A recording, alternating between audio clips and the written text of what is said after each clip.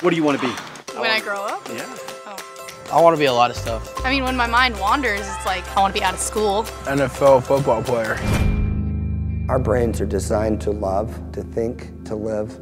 Porn destroys feeling, it destroys emotion. And so we actually lose what is really human about us when we view porn. I was 10 years old when I first saw pornography. Sometimes I'd spend days and just watch porn all day.